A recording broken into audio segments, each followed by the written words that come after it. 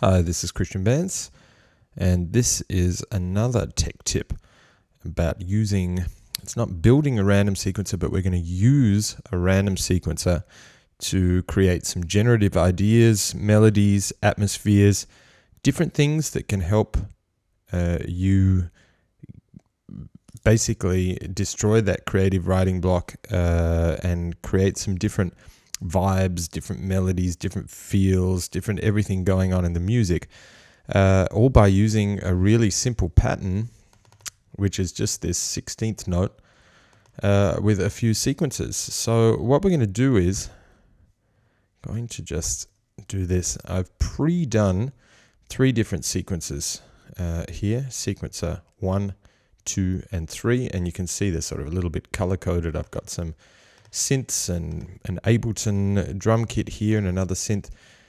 But basically I'm going to start with sequencer 1. I'm going to do that as a bit of a bass sequence. Let's have a listen.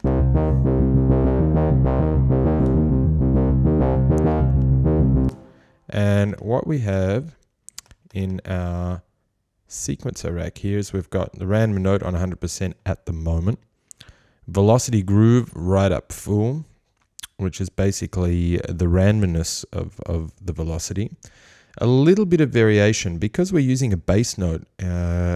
Look, just from trying and testing things, bass notes, you don't really want too many. You really, if you look at music in general, dance music in particular, bass notes usually linger around 1, 2, 3 notes. You don't want it getting too complex. That's where all the other notes and all the other information's for.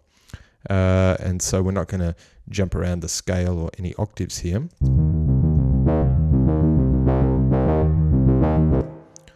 And what we can do is have a listen to what I've done over here, combining this sequencer, which is really basic, with something that's got a little bit more variation here.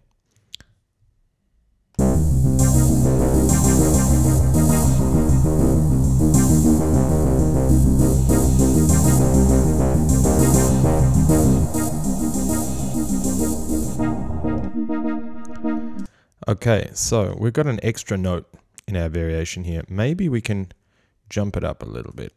Maybe let's get 7 different notes. And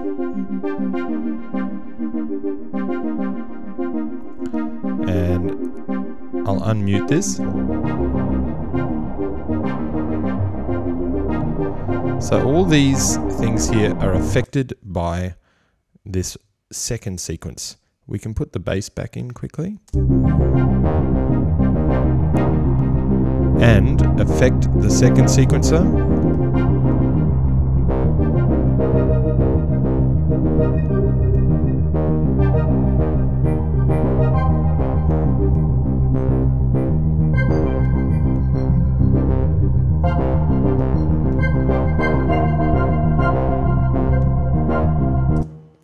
And also what I've done here is I've just dragged, let's go into drums, just got one of the integrated standard Ableton drum kits here, a kit 808 called Babelbox, which has got a little bit of different stuff going on, but basically it's an 808 kit with a little bit of a different feel than normal.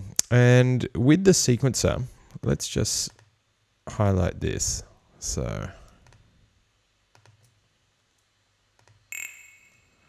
So what we have to do is have a look at where all the notes are being played over here in our drum kit. And we can use the drum kit with the random sequencer too. But what I've had to do is throw in, so if you get a MIDI, all the MIDI effects are here. I've just dragged a pitch in from here like this. And I've followed it until I've brought the notes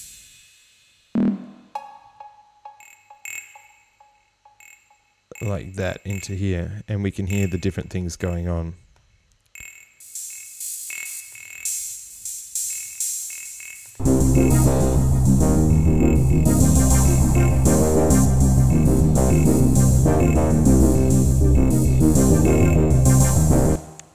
So as you can see, I mean, it's a little bit trancey, it's a little bit slow moving, but I'm leaving it this way so that we can hear the interplay between the different notes and also the drum sounds occurring on the different parts of the scale that we've been using. Look, I've got a third sequencer over here where I've got even more variation and jumping around a lot with the scale here of randomness. We can listen to it by itself. I've just used another A&A synth over here. Plucks, trance, octave pluck. I've changed a bit of the attack on the filter envelope and amp envelope just to create even more diversity in what's playing, and changed a few things over here just so that the velocity is changing everything a lot.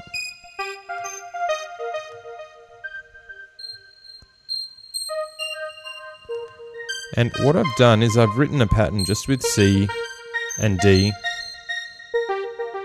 only 3/16 of a pattern, just to create even more diversity within that randomness.